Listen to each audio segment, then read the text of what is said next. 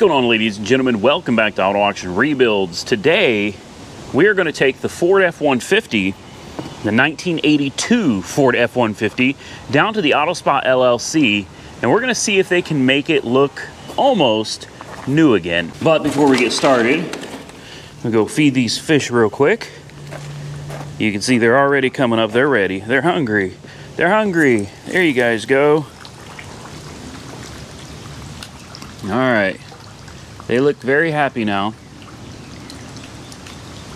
All right, let's go check out this truck. I think I've got a garage that's full of cars. So I'm gonna have to move some things around to get this one out. Oh, no, I don't. Perfect. I can just pull her right on out.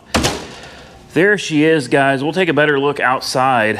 I think you get a better idea of the condition once we get outdoors, but let me take the plate, put the plate on it, and I've got a mask so I can get an Uber or a Lyft back to the house. Let's get it outside and take a closer look at what she looks like right now. But before we do, how about that Ford Tempo? Wow. Wow. Like, I mean, it really looks as good in person as it does right here. Guys, it does. I mean, the paint on this Mako just nailed it. I mean, they nailed the paint job on this one. The color is absolutely beautiful. And it's so silky smooth looking. Like, the whole damn car looks like that. Look at that. I mean, it's beautiful. It is beautiful. Had a lot of people asking me if I was going to take the F-150 and get it painted, and I answered this in a previous video, but in case you missed it, no, absolutely not, man. This is a beautiful truck, and it's in original condition. The last thing I want to do is mess that up by painting it. Now, she's been sitting in here for a while, so let's see how the first cold start works. She's running. Power window. Booyah. Now, I don't think Brian at the Auto Spa really has any idea how bad this truck is. He's got his work cut out for him, man. The bed is filthy.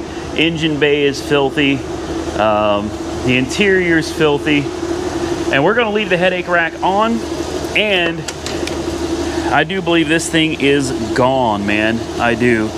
Sad to see it go, but I hope that it enjoys a new life with some people that are going to take really good care of it. Like, just look at this. Look at this. This thing needs a ton of cleaning. I hope he's not too mad at me, but this is the dirtiest one I've ever brought him. I'll tell you something. I don't know why this truck was parked. I don't have a clue. Nothing was wrong with it, other than what was wrong with it from sitting for years and years. It gets down the road just fine.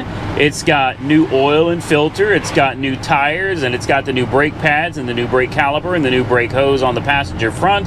Got a couple new hubcaps for it.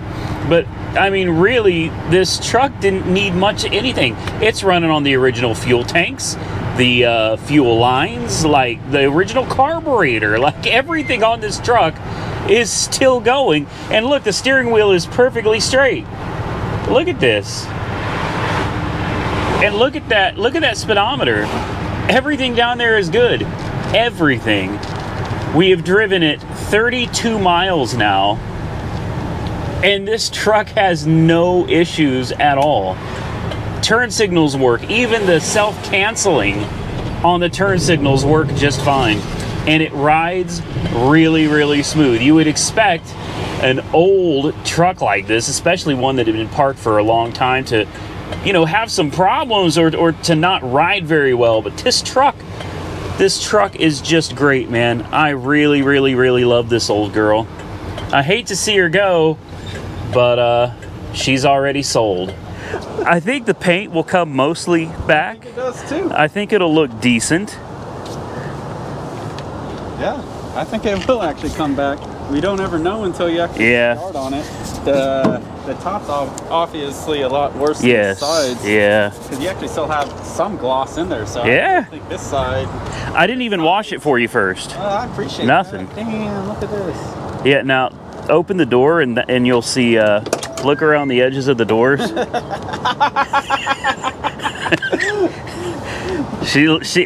I'm guessing it was a farm truck, maybe. Yeah, that would be a pretty solid guess there.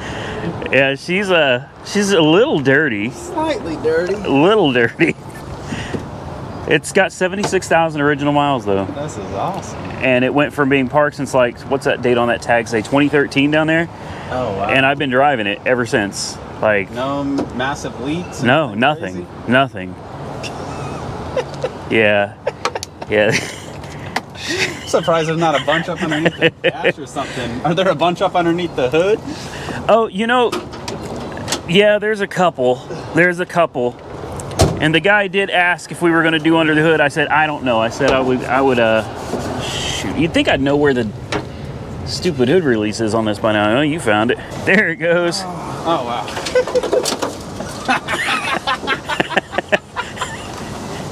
It's a little dirty. It's a little. That used to be the light. To have a wire. Yeah, that used to be the light. I think the mice or squirrels or something ate that. Yeah. But look at the engine. It's still blue under there. Yeah. It's still blue. It's just exceptionally dirty. This will be a killer turnaround. Yeah. If we don't get stung.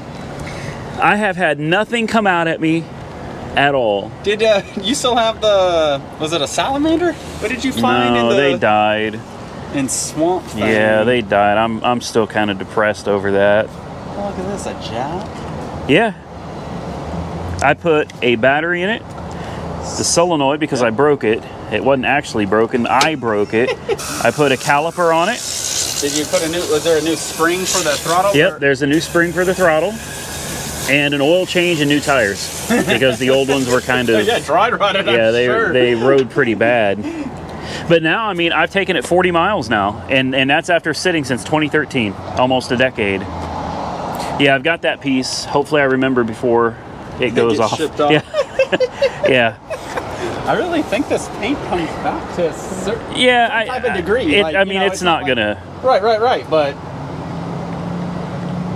Nobody's expecting perfection out of this one. I didn't want to send it to Mako and repaint it. No! Because this has some nice patina to it, man. Took their fence down and welded this up. I was gonna pull this off, and everybody's like, "No!" It's like my Datsun with the little. I love that. Yeah, you're right. Everybody was like, "It's part of the truck, man." Like, literally, they took it off of their fence. Yeah, this is heavy. Front porch is missing its guardrail. And you got a fifth wheel hookup too. Yeah. And I even pulled a trailer with it once. I pulled my trailer with it, and it did it. It's still got the spare tire carrier under there. I'm not sure why they decided to just throw the spare tire in the bed, but you know. It's a solid looking truck under it. It really is. Like. Where did you find that at? This one was at Copart. Yeah, I got it for $725. And I knew I could bring it back to life. I knew I could bring it back to life, man. Well, just wait to see what we can do. Yeah, I may have to send that dealership his money back. Yeah. No, I can't because I got something so much bigger, figuratively and literally in the works. They both work, and I filled both of them. My little Datsun has dual gas tank. Somebody put an extra gas tank in there, and they upfitted with the original one just on the other side. So this thing, I'm pretty sure, could make it halfway across the Are you kidding US. me? Yeah, look at this. Man, I love this thing. It was raining yesterday, or the other day. I didn't want my seals. If you look over here. Oh, yeah. So this is the factory filler. They also make a factory cutout so you don't have to remove the bed to change out the fuel pump. How nice is that? Literally, you can take that off. Really? You got your fuel pump right there. This is the filler net cover, so you don't have to remove the bed. How thoughtful. I don't think anybody's ever done that. No. So you've got 2 gas tanks on this thing. Yeah, with 90. I love this. 3 horsepower, I think. I love this truck, man. I love how it shines.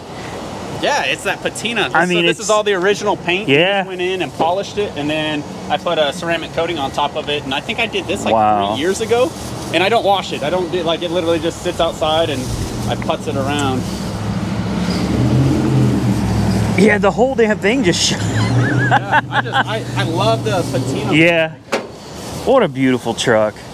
Well, it's a brand new day. The pool is finally back up and running again. I'm very happy about that. It's pretty nasty though, because we just had a lot of storms. I mean, a bunch of storms. It's been a rough night. We were actually filming at AAR headquarters yesterday to do some videos on the Plymouth Colt, and the weather started turning on us. They were talking about baseball-sized hail, so we left. We got out of Dodge, man, and came back up here to the city. And then late last night, I don't know, somewhere around 10 o'clock last night or so, the weather alarm started going off, and it came on telling us that there was a tornado in Pauls Valley that was tearing stuff up. Well, Pauls Valley is right down the road from Byers, from AAR headquarters. So, needless to say, I got real concerned. We turned on the news and started watching the radar map and everything, and sure enough, the news came on and said that tornado was headed right through Byers and was telling everybody to be in their tornado shelters. And man, I hope everybody's okay out there. I haven't been able to get out there and check anything out as of yet. For now, I've got several appointments today. I just don't have time to get down there, but I am going down to Byers tomorrow, and I will check on the house, the shop, and you know, neighbors and everything. Hopefully everybody down there is doing okay. Definitely concerned. We'll just have to wait and see. But for now, we are swapping out cars with the Auto Spa LLC. We are taking this one to him, which is filthy. I'm only going to have him do the interior of this. Oh, sounds like that battery's getting weak. There we go. She's all right. She's fine. I'm not putting any more money into you, dang it. There we go.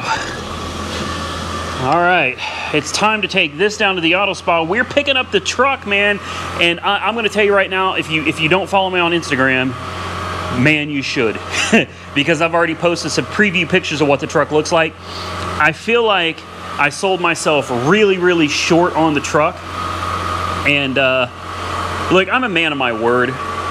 That truck, honest to God, as good as it looks now, you guys will see in just a minute, I probably could have sent that truck through auction and pulled at least $5 grand out of it. At least $5 grand out of it. But, you know, that's not how I do things, man. You know, I feel like the gentleman offered me a fair price, especially considering he's got to pay for shipping up to New York. You know, that's not going to be cheap. So he spent some money on it, and I think it's going to a good cause, man. Him and his son are they're going to rebuild it. And remember, I sent it to a dealership. I sold it to a dealer. I did not sell it to an individual. I'm going to get a bunch of people really mad because you sold it to an individual. No, I didn't. I sold it to a dealership, and he's going to rebuild it with his son. And I think that's a good place for it to go. And he was honest with me. He told me, hey, man, I'll send you the money. He sent me the money, and it's a done deal. You want to know how much I sold it for? Wait till the end of the video. I'll tell you how much I sold it for. Let's get out of here. Let's get down to the auto spa, and let's see what this truck looks like. I think you guys are going to be thoroughly impressed. Well, we made it. And let me tell you, I love the little cup holders up here, man. How perfect. And I can see barely the F-150 right in there, guys. So he's going to work on this, and I'm going to take that one home. This one's pretty nasty. I'll be surprised if all this comes out, but shut the headlights off, shut her down, and you know what my next favorite part is? Look at this seatbelt right here. Oh yeah, oh yeah, and that horrible buzzer, man. All right, let's go take a look at the F-150. I'm turning into a 90s car lot, man. That's what's happening. You and me both. She's pretty dirty on the inside, though. One owner too? Yes, is another one owner. Oh, we got some friends over here. Uh-oh. Little cockroach action. Ew, gross. I've put almost 500 miles on this now. No problems? No? Yes. Other than it needs a motor mount or two and Probably wouldn't hurt to give it some shocks and just you know, minor stuff. Nothing. Yeah, just normal. Nothing you wouldn't expect from a. Okay, so today a car with 75,000 miles on it probably wouldn't need anything. And it has a rear back seat. Yeah, and they all fold individually and they scoot up. Like you can scoot the seat you're in. You can fold all the seats down into a big cargo area. You can fold them down so that you lay back and have like a couch back there. Mobile detailing rig right here. Hey, I'll sell it to you cheap. My buddy touched up. So it's been an Oklahoma car. Yeah, its whole life. Its whole life. So it's got no rust, nothing. I never even heard of one of these. Doesn't leak anything. It's got the imported for Plymouth. Yeah. It's got a Mitsubishi 4G63 engine Really? and transmission. And my buddy touched up all of this was faded real bad, so he just painted this yesterday. This is a pretty cool little car. It's weird. It's weird enough it kind of makes it cool, I guess. Wrap it in like hot pink vinyl. Oh my goodness. Something just loud and stupid on it. This one's hailed up too. Yeah. Hey, Oklahoma car. Yeah, absolutely. Oklahoma car. You know it came from Oklahoma. Yeah. Yeah, this has got hail damage bad. Still got our real bad stickers on there. Isn't that the last year they did them? 2001? I wasn't even driving. I have no idea. Oh shoot. Well, you make me feel real old then. All right, so we had to drop the Colt off. It's over there now and it's gonna get cleaned up. And then we got to the truck, man, and this thing has just blown my mind. Now, keep in mind the sun is not out. It's a very overcast, nasty, cloudy day. So she's not shining near as much as she would if the sun was on it. But wow, what a night and day difference on this truck, man. And I've had 3 different people coming over wanting that car. Like, they want that car. I don't know what it is about the little Colt, man. I really don't, but she's a hot commodity item. This truck, I can't believe how it came out. I am so blown away. Now, it wasn't cheap, guys. It wasn't cheap to get this kind of detail work done. It's got a coating on it and everything. She looks nice. She looks real nice. Let me get you a little closer so you can see. Look at that shine. Look at that shine in that paint. Even the bed. I mean, wow. And then this old school kind of off-white paint. Beautiful. Had a lot of people ask if I was going to take this off. No, I'm leaving it. The interior, I mean, wow, guys. Wow, you remember all the muddy, whatever those are, mud daubers or whatever they are? It's all cleaned up. Look at this. Look at this. She cleaned up so nice. Look at this seat. Wow. So I'm sure y'all are wondering, how much did it cost? Because this was bad, guys. Let me tell you how long it took them just on the hood. Just on the hood, and remember, labor's not cheap. Just on this hood was 2 hours. They spent 2 hours just on the hood. This is a tough one, and it's a big vehicle. She's a big girl. Look at that, the original Ford floor mat right there. They did such a good job. Look underneath, look at this. What a beautiful, beautiful old truck. All right, so the reveal, how much did it cost to get her detailed? 500 big ones. That's right, $500. I know, when you're talking about a truck that you paid like, I think my winning bid was $775. You know, $500 for a detail, that's a lot of money. That's a lot of money, but you get what you pay for. And I wanted to make sure that this truck got to its destination looking as good as it possibly could. And the gentleman over here at the Auto Spa LLC absolutely did that. They really did. They knocked it out of the ballpark on this one, guys. But then again, they always do. The Auto Spa LLC, look at this. This is all covered in mud and everything. Like, they even got down into the pockets. Into the pockets. Unreal. Unreal. I got to give a major shout out to the Auto Spa LLC. They performed nothing short of a miracle on this old truck, man. It's beautiful. Now, if you guys are wanting to know how much we sold it for, I told you we'd get to that at the end of the video. Let me get this thing back to the house, and I can tell you what we sold it for. And at some point, we'll do a profit or loss on it as well. I know you guys love those. I can't believe it came out this good. Like, this is a truck that I would not paint. I would not paint it. No, it's not perfect. The paint's got, you know, there's little nicks and little scratches, and then you get to the bed. Obviously, it's been used. You know, you can't detail this stuff. You know what I mean? That doesn't come out. But I think that it is just so perfect, exactly the way it is. I wouldn't paint it. I just wouldn't. I would not paint this truck. I would leave it original, and I would drive it and enjoy it exactly the way it is. And if I hadn't sold it, I would definitely be driving this around. I know you guys are going to be upset with me. Why do you sell these? They're so rare, it's hard to find. I get that a lot. And the simple truth of the matter is, guys, if I don't sell these vehicles, then they just sit around. They sit at the shop, they don't get used, and it's a waste of a perfectly good vehicle that somebody else could be utilizing, somebody else could be getting some enjoyment out of. So I prefer to sell them to people that are going to use them. And let's not forget, if I don't sell them, how do we get new content cars? I gotta sell these things, guys. We gotta move them down the road if we want to bring new content to the channel. So I am going to get this bad boy home, and she's gonna be on her way out the door very shortly. The shipping company is gonna be coming to get it. So let's get to the house and let's go over how much I sold it for. Then you guys can tell me if you think I made a bad decision. You know what just occurred to me? We have never had this on the highway. I've never had this truck up the highway speeds before. So I figure we'll be gentle. I'm not going to smash on it or anything like that. We're just going to very carefully, very gently run her up on the highway. And let's see how she does, man. So far, we're smooth at 55. Got to get over a couple lanes here. One more should be good for now. Wow. Wow. Guys, we're at 65. I can't drive 65. Yes, I can, and yes, she can. She's doing it. Hot damn, man. Hot damn. 65 miles an hour, first time on the highway, and God only knows how many years, right? Oh, wow. Even the steering feels good, guys. Like, the steering isn't loose.